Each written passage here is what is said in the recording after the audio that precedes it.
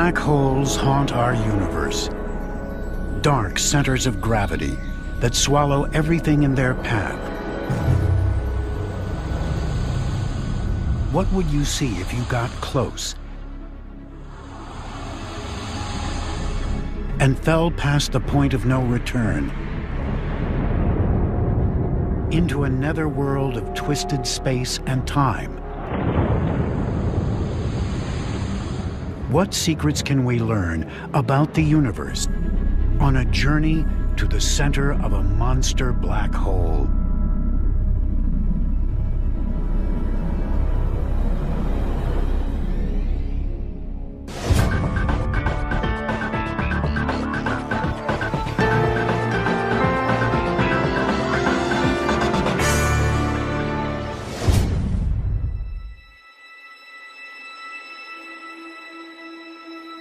Imagine traveling to the very center of our galaxy, 26,000 light years away,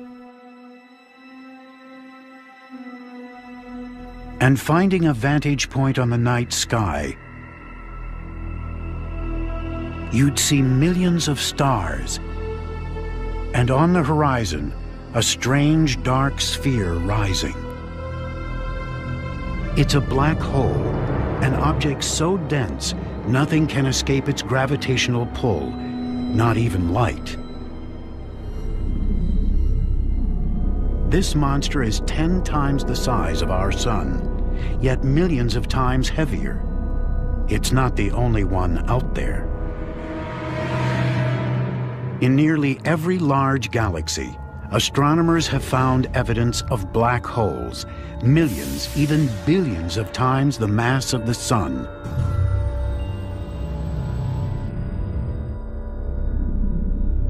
How did they form? And how did they get so large? In the search for answers, we are beginning to glimpse the forces that shape the stars, planets, even life. And now, by tracing the life cycle of black holes, scientists are finding clues to the fate that awaits our galaxy and the universe at large.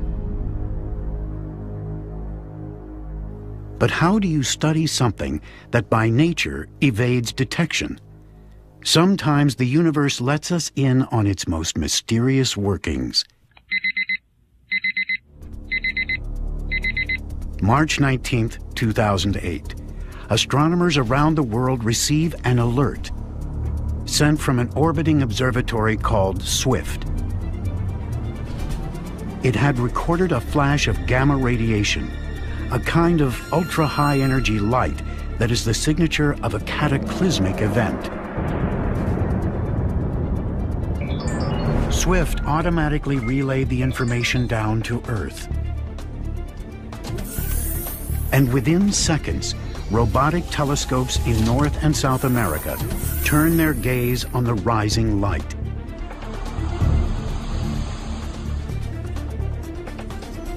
Astronomers dial into the data to see how bright and powerful the flash had become.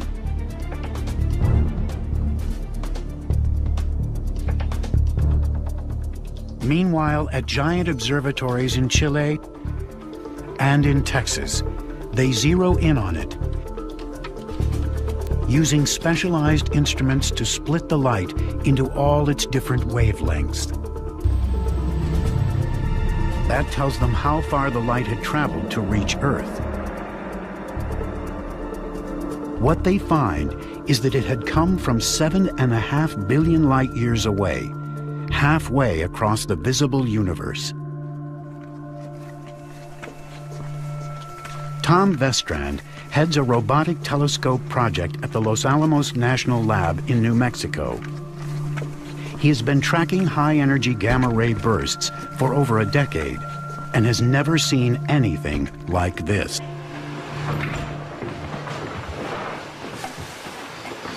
Okay, let's see what we have. It was the most luminous thing ever detected by mankind. Traditionally, think of astronomy as something that happens very slowly. But this was a thing that had been traveling to us for 7.5 billion years, arrived here, and for 30 seconds it was astonishingly bright. amazingly bright minutes later, even still showing signs of saturation. Yep. It was so bright, in fact, that it was visible to the naked eye. Putting together evidence from ground and space telescopes, astronomers determined that the flash was a narrow but intense beam of light, and that most likely it broadcast the birth of a black hole. This singular moment is the endpoint of a violent chain of events in the core of a large star.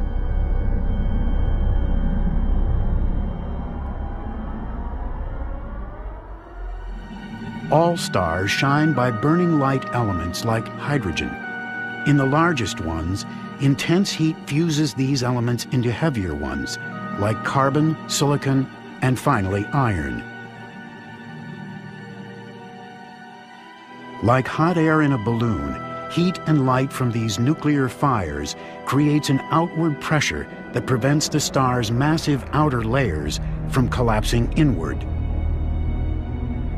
Eventually that fuel runs out, the energy flows out through the star off into space. It can't go on forever.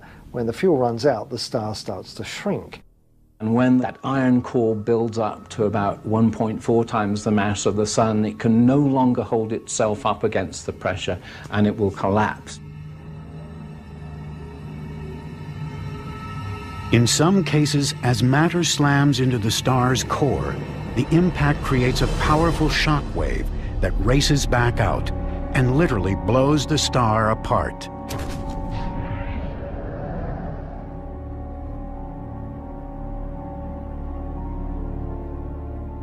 Our galaxy is littered with the scattered remains of these supernovae, as shown in images like these from the Hubble Space Telescope.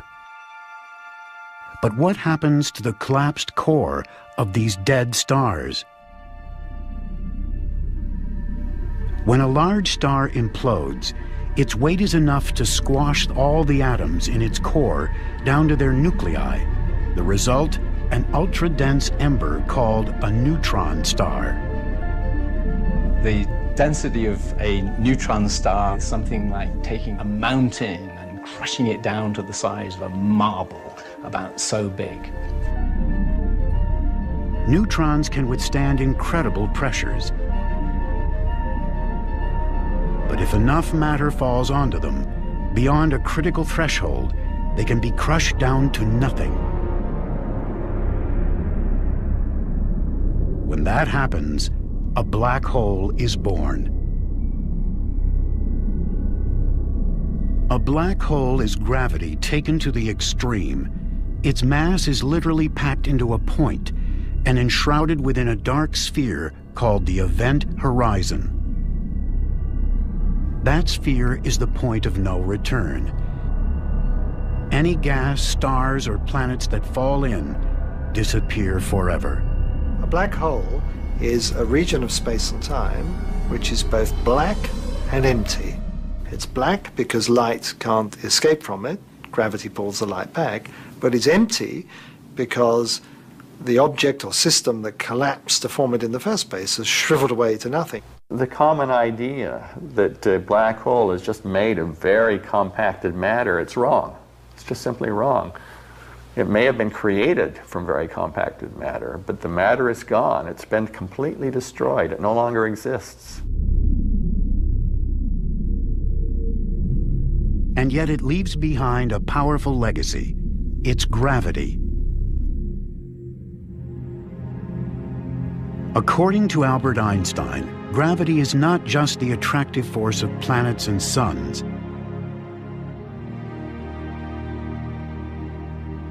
It's a warping of space and time, what scientists call space-time, in the presence of massive objects.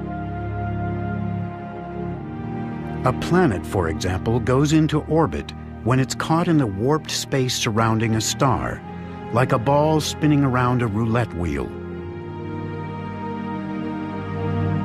With the mass of a star squashed down to a point, a black hole is a deep puncture in space-time. When a black hole is born, the energy gets transformed from the energy of the matter to the energy of warped space-time. So it's a transformation of the form of the energy from one to another, but the energy is still conserved. What you're left behind with is warped space-time that has a huge amount of energy in it. With that energy, a black hole can affect its environment in profound ways.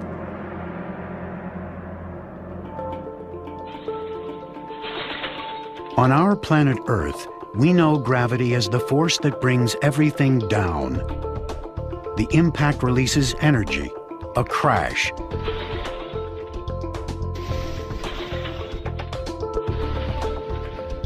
A thud.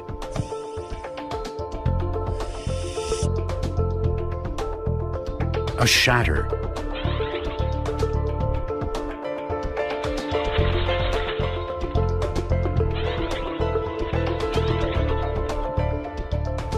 When matter falls toward a black hole, the energy released can reach astronomical proportions.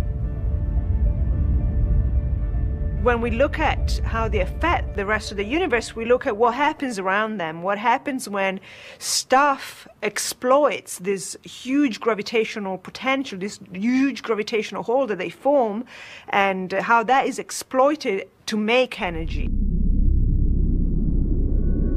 Such energy emissions are part of a growing body of evidence that black holes, famous for hiding in the dark, have a history of outbursts that have reached across the cosmos and shaped the universe we know.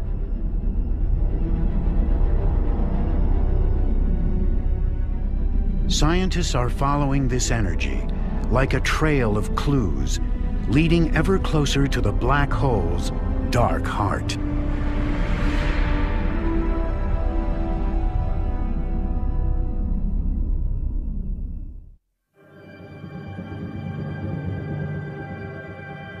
Astronomers once saw black holes as rare and exotic in a universe seemingly dominated by stars and galaxies.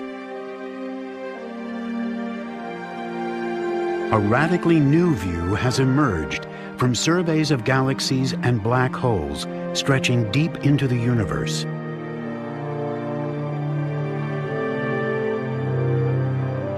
Giant black holes lurk in the dust lanes and swirling gas clouds at the centers of nearly every large galaxy. What's more, the larger the galaxy, the larger the black hole. That's a clue that they must have evolved hand in hand, each shaping the life story of the other.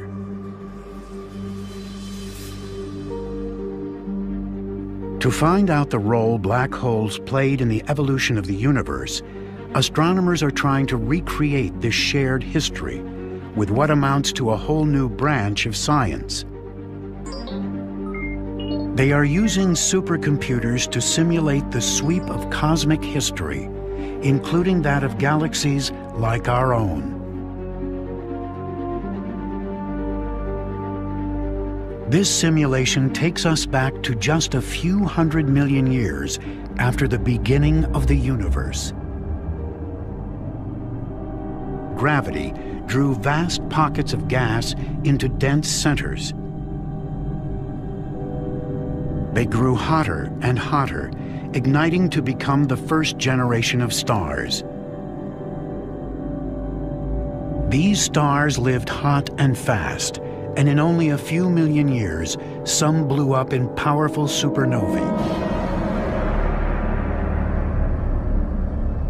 From these stars likely came the first generation of black holes. Cosmologist Tiziana Di Matteo is part of a wider effort to see what marked these early black holes left on the universe. Her computer program simulates the action of gravity on gas, the formation of stars, galaxies, and black holes.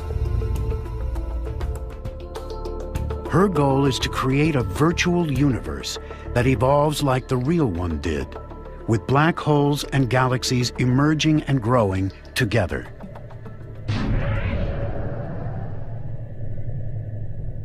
Our Milky Way galaxy is located in a quiet part of the universe, with relatively few other galaxies around it.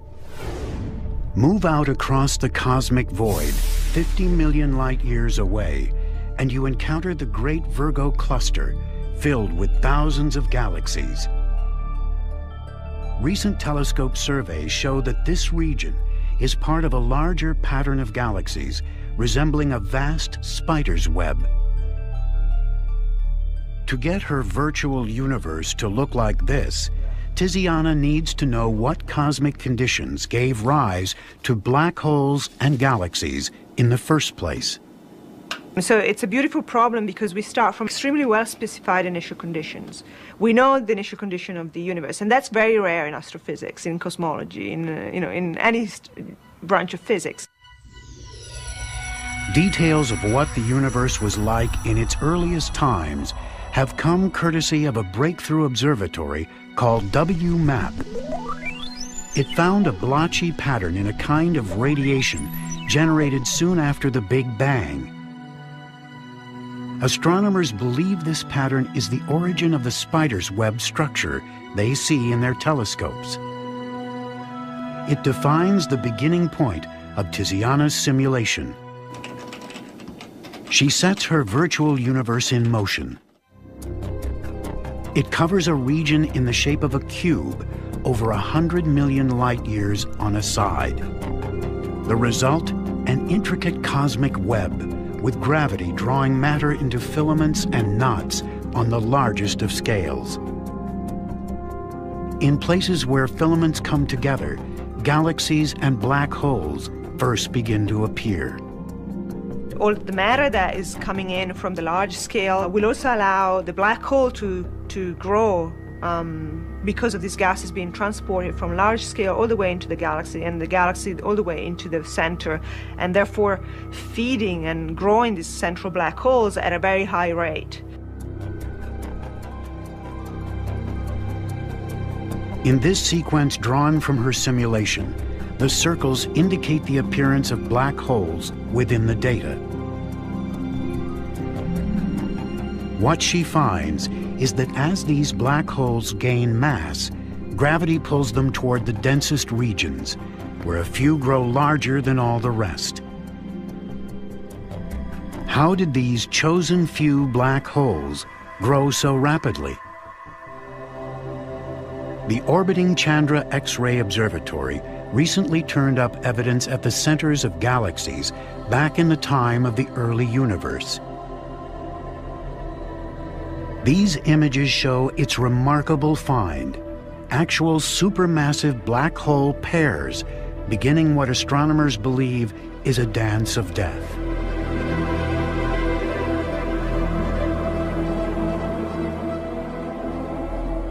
In most cases, their forward momentum simply causes them to go into orbit around each other, like a planet around a sun.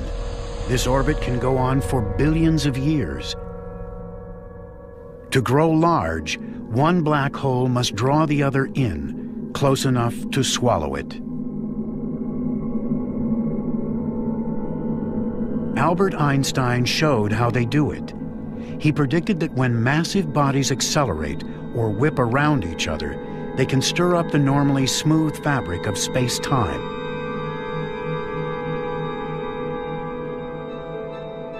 It's like a rock hitting a pond. Some of the energy of the impact is transferred to waves that move outward along the surface. Likewise, a titanic collision of black holes would send waves, gravity waves, racing across the universe. So you have two tornadoes embedded in a third larger tornado, and they're going to come crashing together, and you want to know what happens when these tornadoes are not made from whirling air, but made from whirling warped space and time. This simulation shows what happens. As two black holes get close, they turn space into a turbulent sea of gravity waves. These waves have the effect of carrying energy away from the orbit itself. That allows the pair to draw each other in and merge into one. We go back to half of the age of the universe, and all of these black holes are swallowing large amounts of gas. So it's a fun time. It's sort of the golden age for the growth of most black holes. The reason why is because most of the large major mergers are occurring in the universe around this time. This simulation shows how a galaxy like our own might have taken shape in a flurry of mergers and collisions.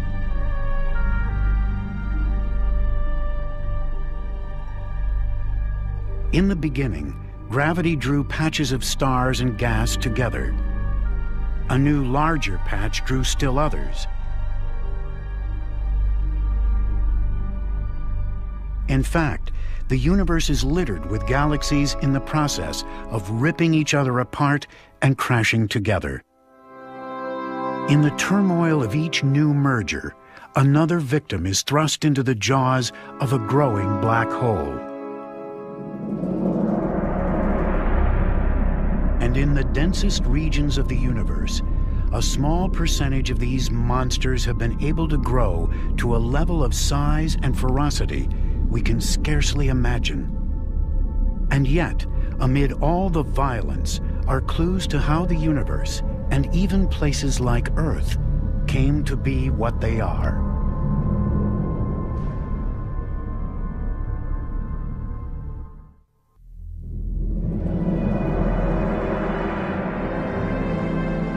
Astronomers have long puzzled over a class of ultra-bright beacons of light from the distant universe called quasars.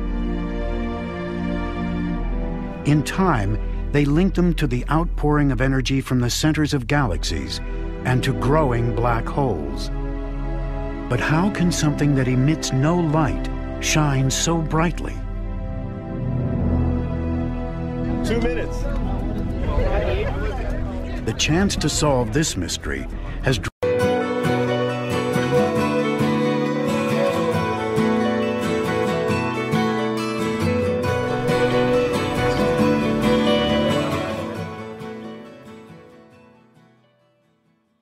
drawn a crowd near NASA's Kennedy Space Center in Florida.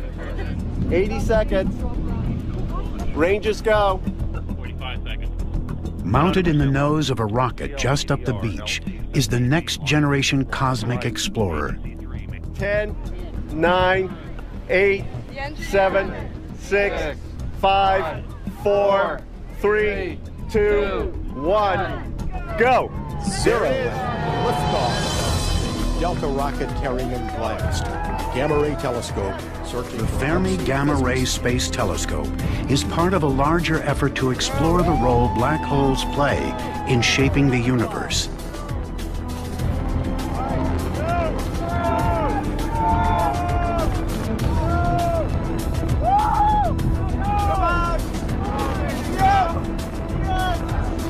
Farewell.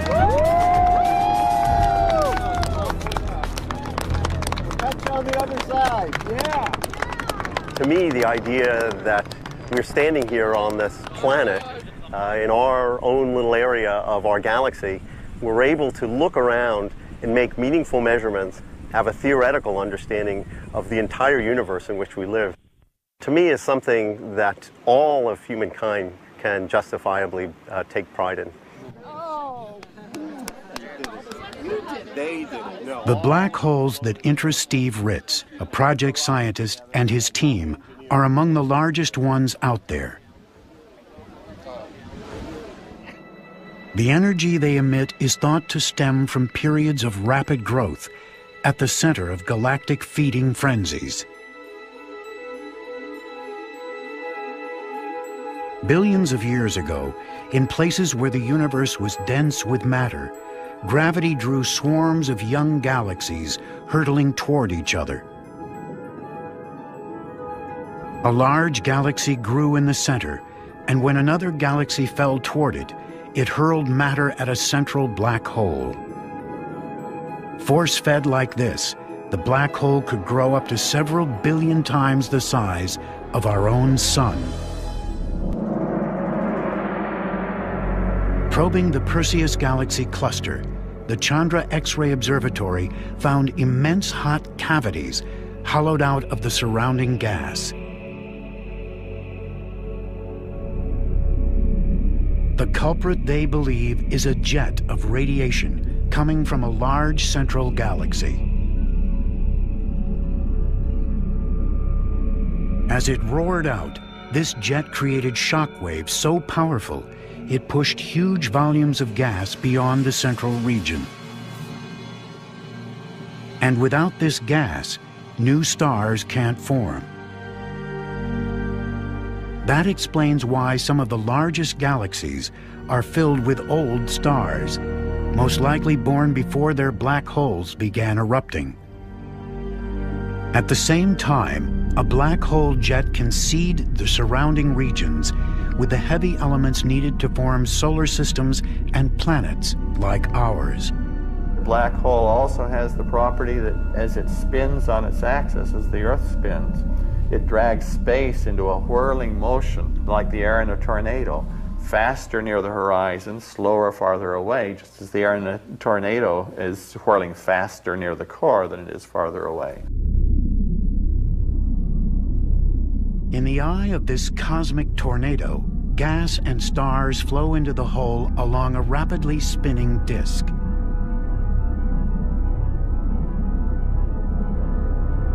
The spinning motion generates magnetic fields that twist around as matter swirls in. These fields channel some of the inflowing matter out into a pair of high-energy jets.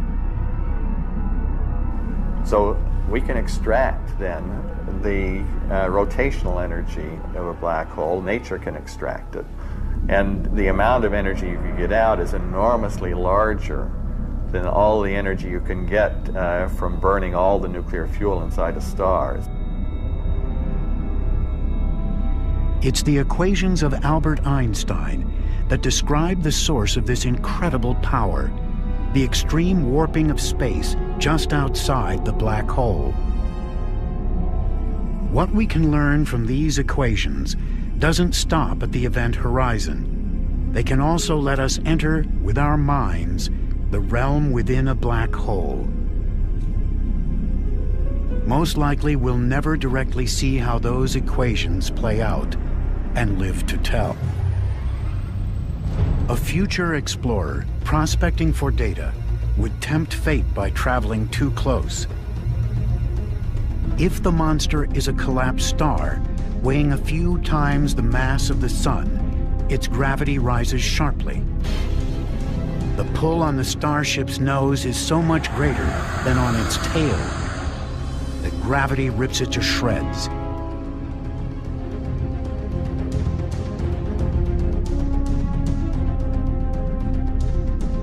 Ironically, you'd find a gentler ride into a supermassive black hole.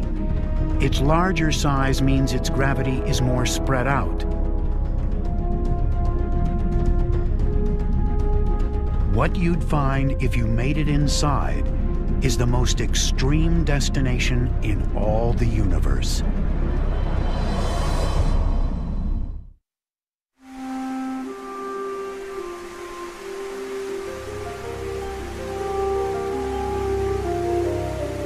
Andrew Hamilton, an astrophysics professor, has been investigating what happens when matter falls inside a black hole.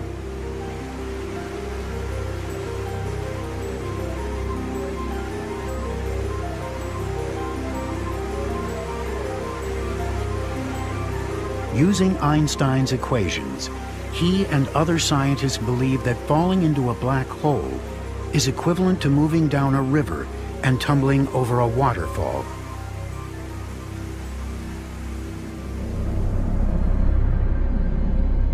Like a cosmic precipice, the outermost region of the black hole, the event horizon, is where space itself flows relentlessly in. What does one mean by space falling or doing anything? It's just that if you put objects in space, then they will move in certain ways.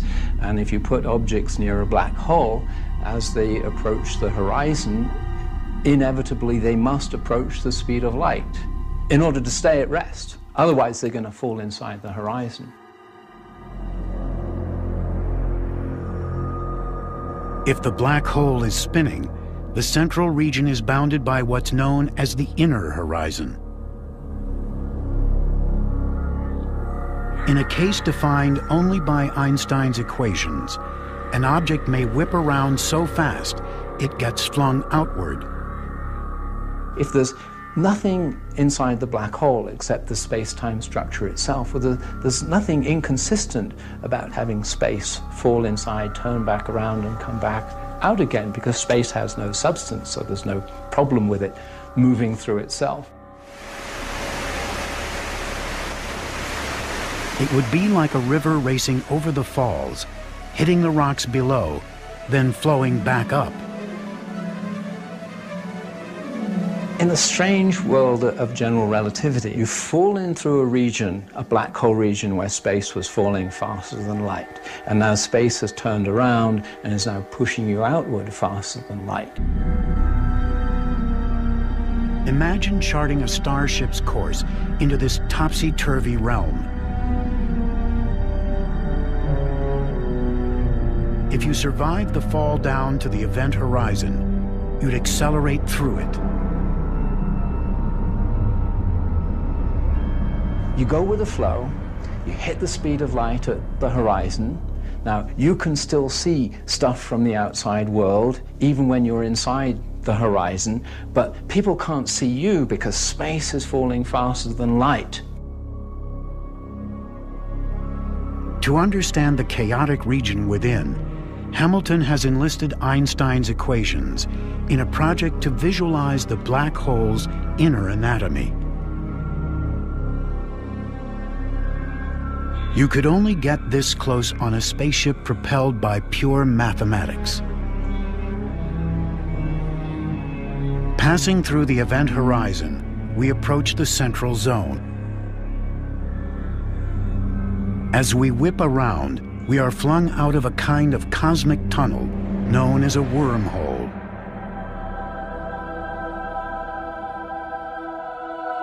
At its end, we pass through what's known as a white hole. Like characters in a science fiction story, we exit into another time or place, perhaps another universe. This strange passage is the work of theory. In reality, it couldn't form amid all the turbulence. The moment you introduce any real matter, then the stuff that's trying to fall in tends to collide with the stuff that's coming back out again. There's a turbulent, chaotic maelstrom deep down inside the black hole.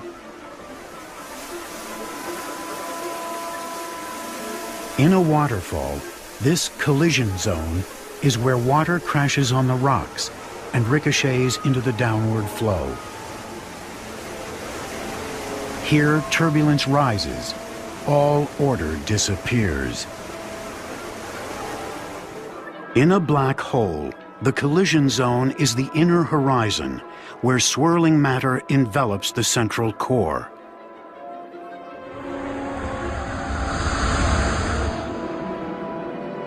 That's the end of the line for a starship.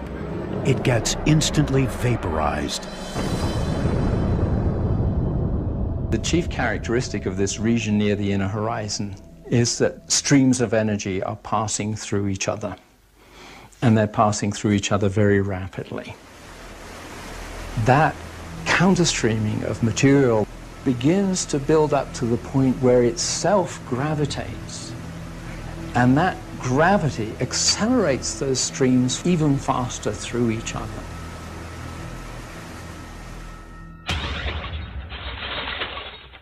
In the gentle world we know, the energy released by gravity quickly dissipates. Whatever crashes down settles into a state of rest. Inside a black hole, the energy does not dissipate. Instead, it builds on itself, rising to an extreme state known as the Planck density.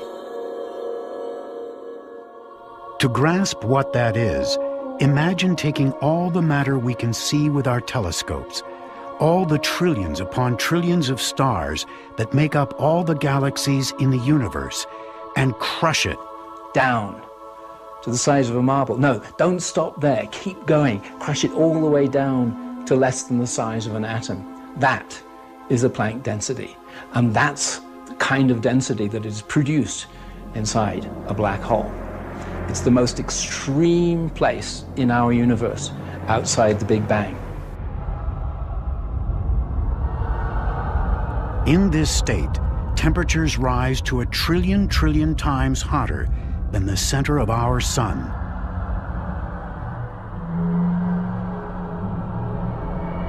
It would be hard to imagine what destructive impact the release of this energy would have. Fortunately, extreme gravity holds it tight within the black hole's event horizon. As astronomers project the continued evolution of our galaxy, they ask, will the matter and energy impounded within its central black hole remain there forever?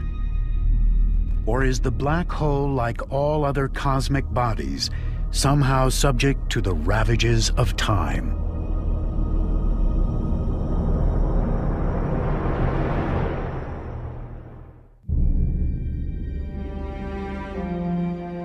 We live at a time in which most of the energy of the universe is produced by stars.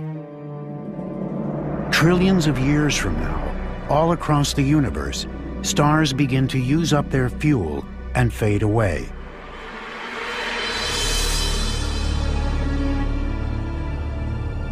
The largest stars fall toward the centers of galaxies, where they're swallowed by supermassive black holes.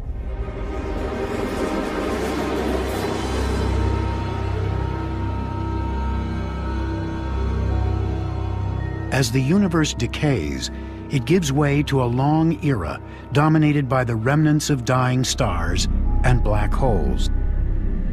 The far future of the universe is one where the stars have burnt out and formed neutron stars or white dwarfs and some black holes, and eventually, over long periods of time, the black holes merge together to form bigger black holes.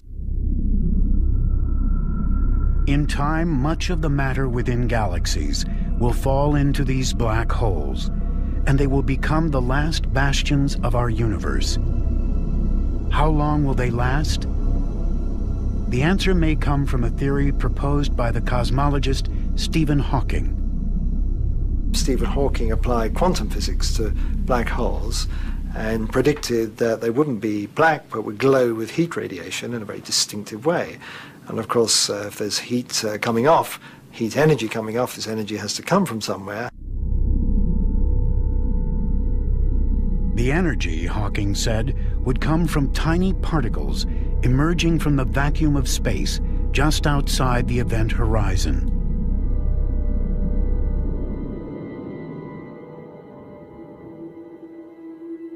Some of those particles radiate away, taking minute amounts of mass from the black hole, like water evaporating from the ocean. Over time, the radiation grows stronger and stronger as the black hole shrinks and finally explodes. When the last black hole dies, that's the end of the universe as we know it. How can we know if the theory is right and they actually do decay?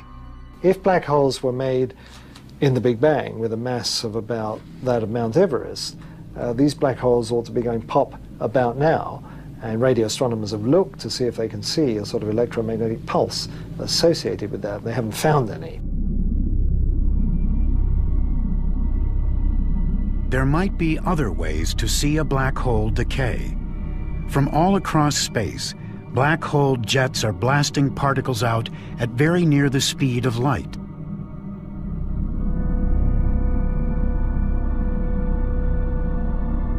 These particles, called cosmic rays, slam into our Earth's atmosphere with enough energy to create miniature black holes. These mini monsters would decay immediately in a shower of particles, but they are very difficult to observe. We're almost to store. The emittances look good. Okay.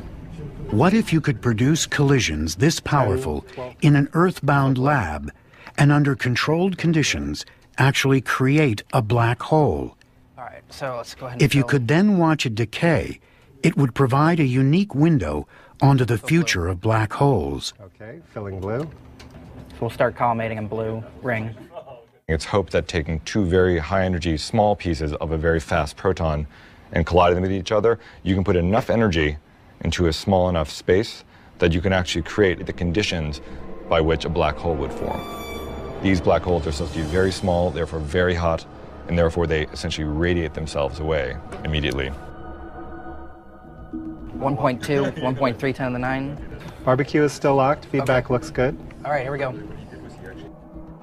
At Brookhaven National Lab in New York State, physicists are using advanced technology to blast gold atoms in opposite directions down giant tunnels almost 2.5 miles long. They accelerate these atoms to within a tiny fraction of the speed of light.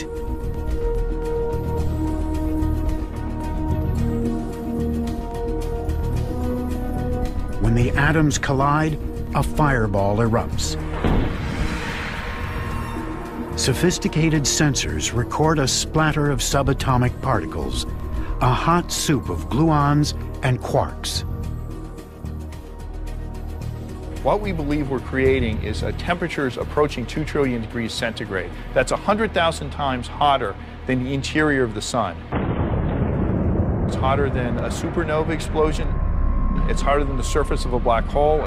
It's hotter than a neutron star. In fact, we believe nowhere in the universe is at that temperature. It was last that temperature in the universe 1 microsecond, 1 millionth of a second after the Big Bang.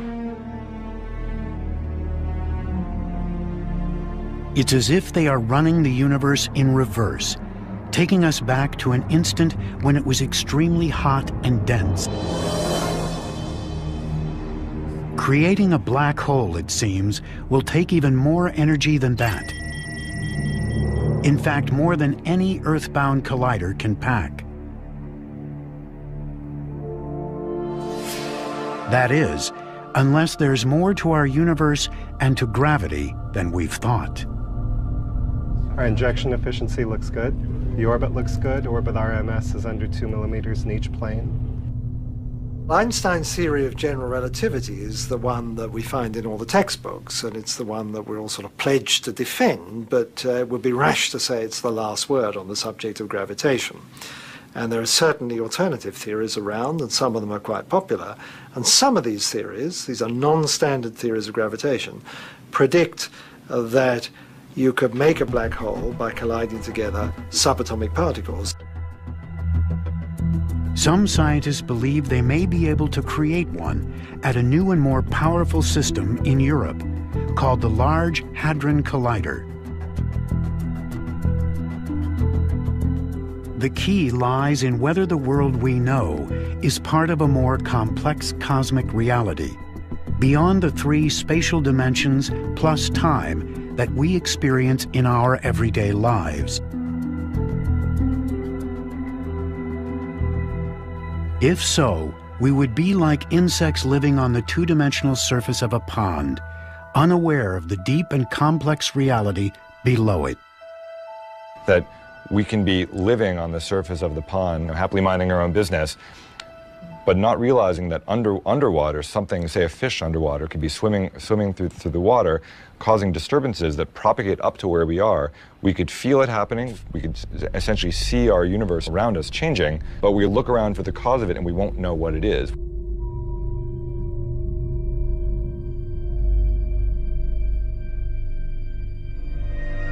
The idea is that a number of extra dimensions actually intersect our world.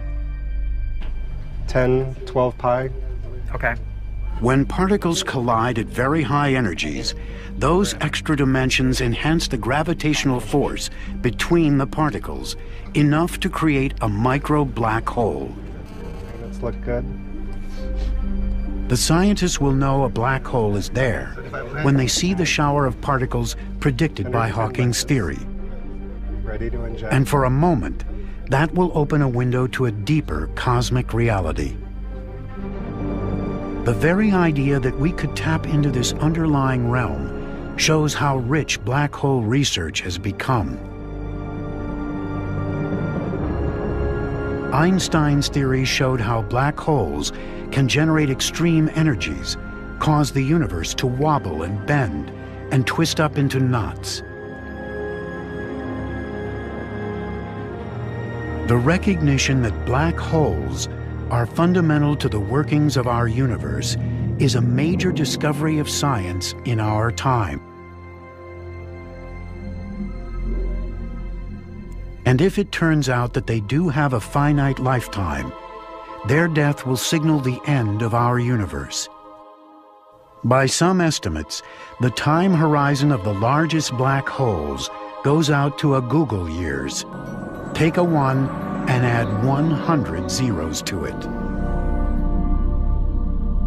That's an unfathomable spread of time, but it's far short of forever. The clock may well be ticking on our universe. The alarm will sound when the last black hole explodes.